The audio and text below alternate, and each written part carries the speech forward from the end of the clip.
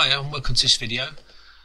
A while ago I made a video on how to disable the UAC, User Account Control, in Windows Vista, and it'll be in Windows 7 as well, I think.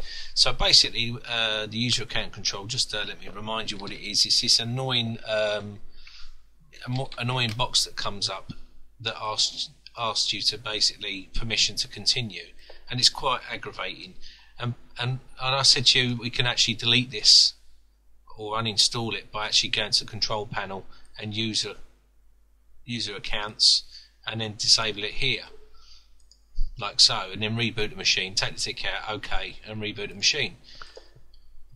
After doing a bit of research on it, obviously there is some issues with that, because it's a big security issue where you're going to leave yourself wide open to malware and spyware and stuff like that by disabling it.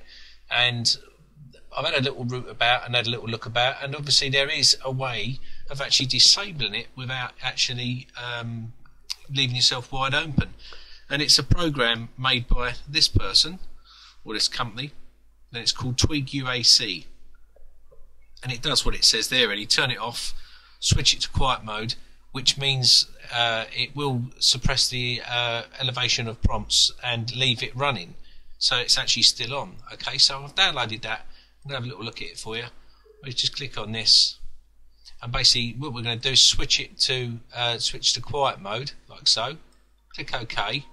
It's now in quiet mode, and obviously if I go to here now and type regedit, we should go straight in and be able to open that without the little nag box. There you go. So basically if we look into our control panel now, we should still see the tick enabled, which means the user account control is still switched on. Now that's absolutely fantastic, because obviously now we haven't got to turn it off. We can actually leave it on and not leave ourselves in a sort of security black hole where we can actually get viruses or malware of some sorts. Now there is another one which is made by Norton. I know a lot of people don't like Norton, but obviously they've made one as well, and I'm going to have a little look at that. So let me just turn this back on so we can have a look at the Norton. Okay, and this is the Norton one. Let me just show you. Come to this site here. I will put these links up, and you can actually download it. When you click on download, you put what country you're in. Basically we'll just say this one for now. Go like that, go next, and it asks you whether you want 64-bit or 32-bit. Okay, so I'm not going to download it because I've already got it. Click on this, allow that, agree to that, click next, and it's installing. Congratulations, you've installed Norton UAC tool. Okay, finished. So what does that mean? So let me just have a little look here. Regedit and see what happens. Okay, so now what it's doing is it pops this box up. It's a little bit more graphic user interface look to it. It's much more fancy, but basically what it's saying is don't ask me again, and I can allow that. Okay, so basically it will nag you, and I think once I've done that once, I don't think it's gonna do it again. So it will still nag you for the first time, and then after that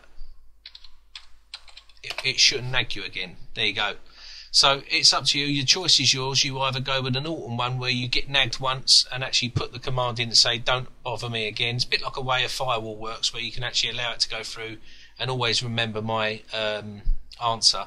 It's similar to that. So the choice is yours really. You can either go for this, the other one, or the actual Norton one. Okay, I hope this has been some use to you.